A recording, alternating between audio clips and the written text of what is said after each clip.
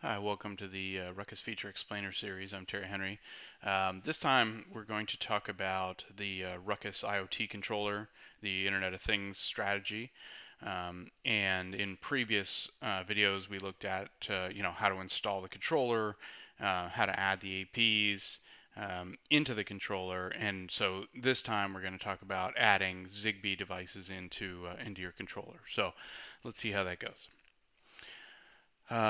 So look at the dashboard of our controller here. So it's showing that I have two APs, but no devices, right? So if I look on the IoT device tab, there's no devices available in the tab.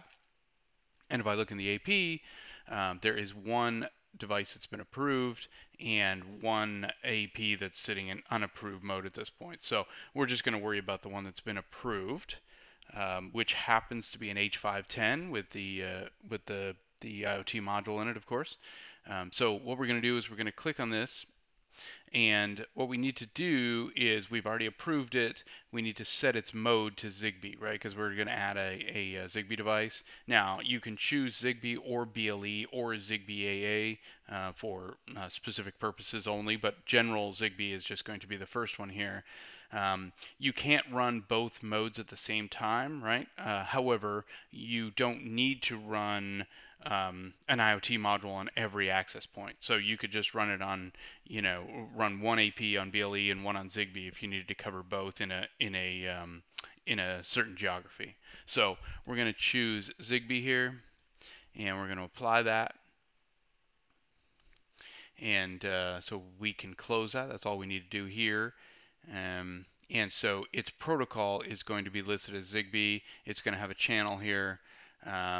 So the next thing we're going to do is we're just going to scan for devices. So if we click scan here, now you're sorry, I need to restart the IoT service.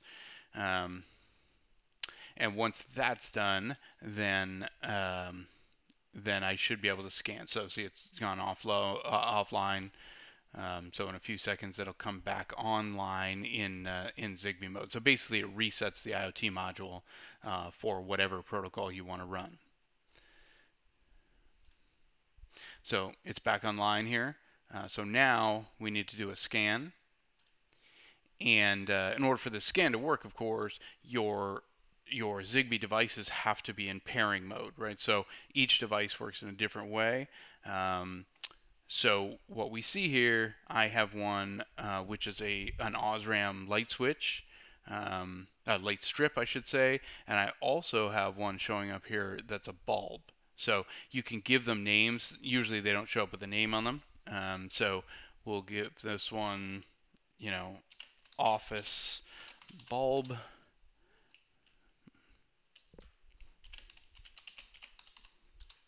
And the other one we'll call office light strip. Okay, we'll accept those. And then we can stop scanning at this point. Okay, so scanning stopped, get rid of this. And so now, if I go under IoT devices here, I'm going to see the two that I just added, Office Bulb and Office Light Stripper here. Here's their MAC address. Here's their, this is the device MAC. This is the AP MAC, right? So these are the APs that I've learned it on. Protocol Zigbee in both cases. They're both lights. You could see other things there, such as a smart plug or other things.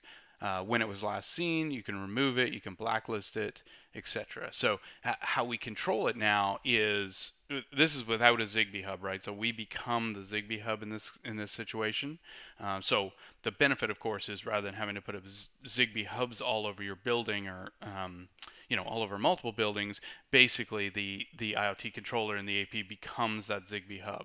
So we can click on these guys, and it's going to pull up this side menu here. And so this is a fully color changing light, right? So we can switch that light on or off. So we could say off, apply, on, apply. So it's turning that light on and off. You can't see it obviously, but it is doing it.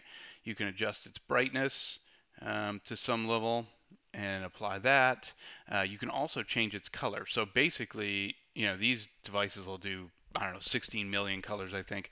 So you can choose any color you want and apply it, and it will change the color of that device in real time. So we'll make that red for fun. Um, okay, and so that's this bulb. And then, if I click on the light strip here, I have basically the same options, right? So this is an LED, Osram LED light switch, so I can turn on, turn it off, change its color, change its brightness, and it will uh, the information you can set depends on the type of bulb, right? So if it was just a white only bulb, then you'd be able to change the brightness, but obviously you wouldn't have the select color here. And if it was a smart plug, you wouldn't have any color or brightness selection. Obviously, you just have the state of on or off. Um, so that's pretty easy. So those devices are ready to go. And next time I will show you how to add in BLE devices such as a tracker or a tile or something of that nature. But that's it for today. Um, Thanks for joining and have a great day. Take care.